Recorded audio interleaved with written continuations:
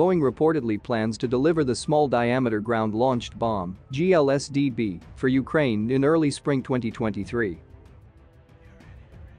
The GLSDB is considered versatile and capable of being quickly deployed to the battlefield because it combines small diameter bombs with key technologies. The GBU-39 will later use the M26 rocket motors, which are relatively abundant in the Ukrainian armed forces.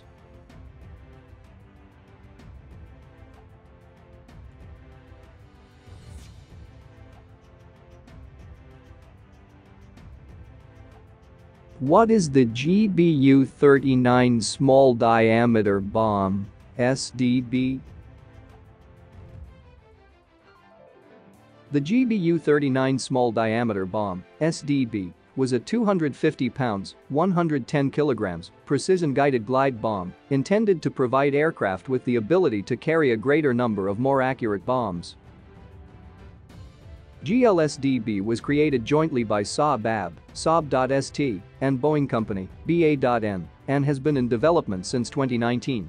GLSDB is equipped with a GPS navigation system, can beat some electronic interference, can be used in all weather conditions, and can be used against armored vehicles, fuel depots, bunkers, etc.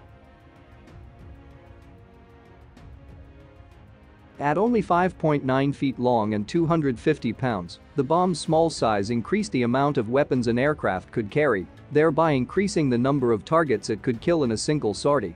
Due to its size and precision accuracy, it also reduces collateral damage or unwanted damage around the target. The SDB carries approximately 36 pounds, 16 kilograms, of aft 757 high explosives. It also has Diamondback-type wings or small folding wings that allow it to glide more than 100 kilometers if dropped from an airplane.